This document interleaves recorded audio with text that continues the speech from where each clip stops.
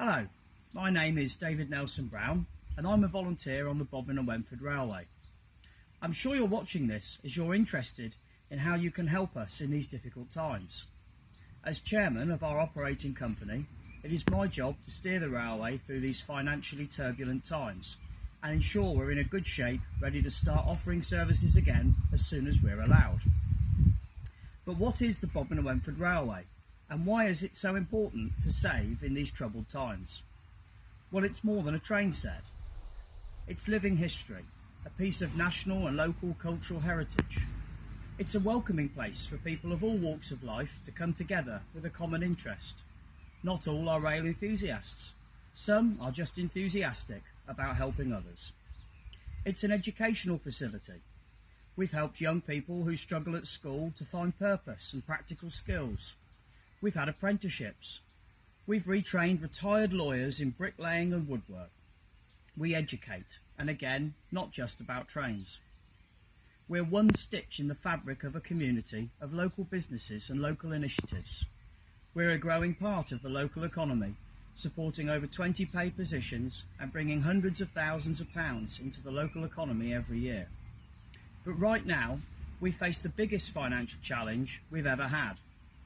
We spend our money in the winter, repairing and enhancing the attraction. But this summer, we haven't recouped any of that expenditure, and the future hangs in the balance.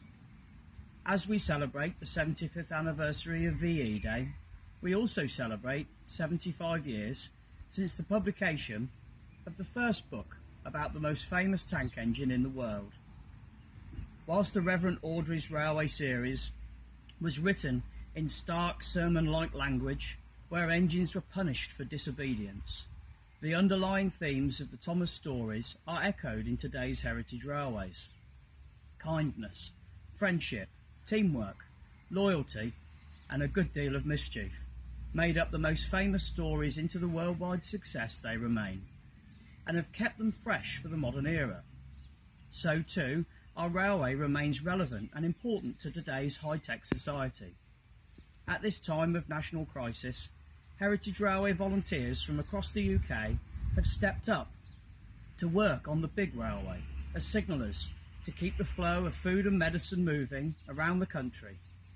Those Heritage Railway volunteers have learnt their craft at places like Bodmin, and we want to keep doing that for many years to come. Our railway has not only given retired railwaymen somewhere to go, we have bred the next generation of railwaymen. I have been involved at Bodmin all of my life, and my involvement led me to a career, including a time at Network Rail head office, and now to own my own railway. The Bodmin Railway is so much more than a collection of trains, and we need your help to keep doing our good work for many years to come.